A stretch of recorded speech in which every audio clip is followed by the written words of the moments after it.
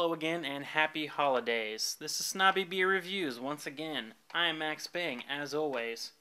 And we've got St. Bernardus Christmas Ale, a Belgian Abbey Ale. This is their seasonal release. It's released in winter, obviously. And it's characterized by, obviously, it's got, living yeast in it, and they say that you can age it for up to 15 years, which is the same thing that the Abbott 12 says, which is just an amazing beer. But I'm very excited. I can't wait to drink this, so I'm going to drink it.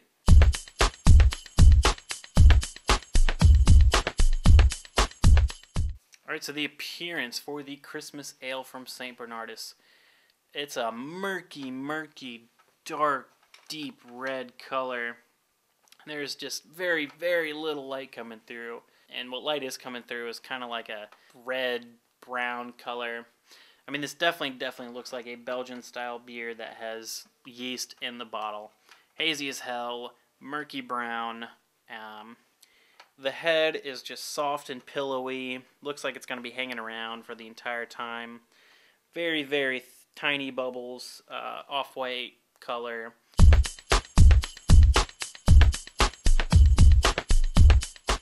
Alright, so the smell for the Christmas Ale. Dark fruit notes coming out of the wazoo. Belgian yeast spice. A little bit of black pepper. I mean, this is just a very, very good smelling beer. It actually kind of reminds me of the Abbott 12. Lots of raisins and plums. Almost like bready notes. I mean, it's almost kind of like raisin bread. Belgian yeast comes through right at the end. I mean, this is definitely a Belgian beer. I mean, just tons of dark fruit. Tons of Belgian spice, some caramel, some toffee, and some bread notes all in there. Raisins. I mean, this is just a fantastic smelling beer.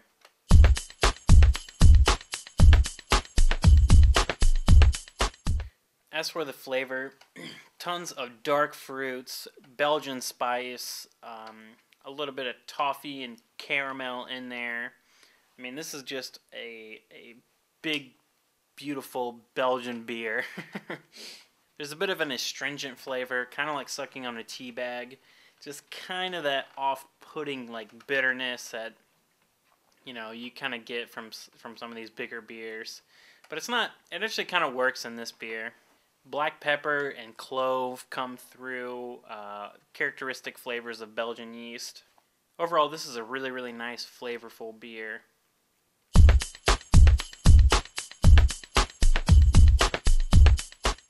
Alright, mouthfeel on this one. First thing I notice is just super duper high carbonation. I mean, when I opened it, it started to spit out of the top. The carbonation was pretty intense. The carbonation just makes this beer a little bit too drinkable. I mean, that, and for a big of a beer as it is, you would expect it to be kind of thick and syrupy. And it kind of starts off that way. But once you swallow, it's nice and dry, and the carbonation just takes the drinkability up a little bit. Alright, as for the score for the Christmas Ale from St. Bernardus, I'm going to go with a 3.5 out of 5.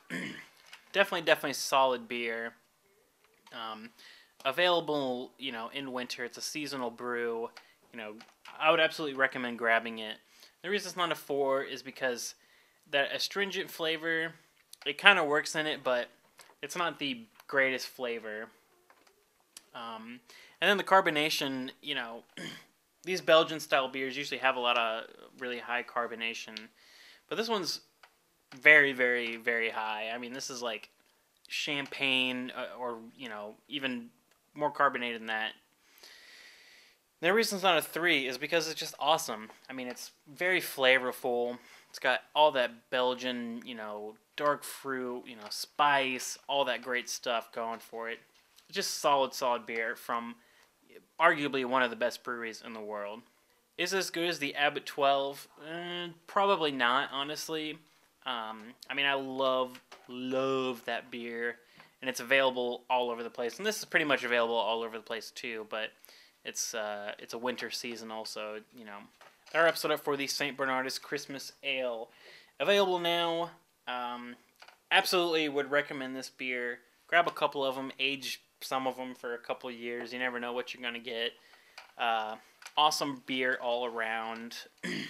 Probably, like I said, not as good as the Abbott 12, but definitely worth trying. And if you haven't had the Abbott 12, you're missing out. But you guys know what to do. Grab a beer, leave me a comment, and, I'll see you next time. Happy holidays. Cheers.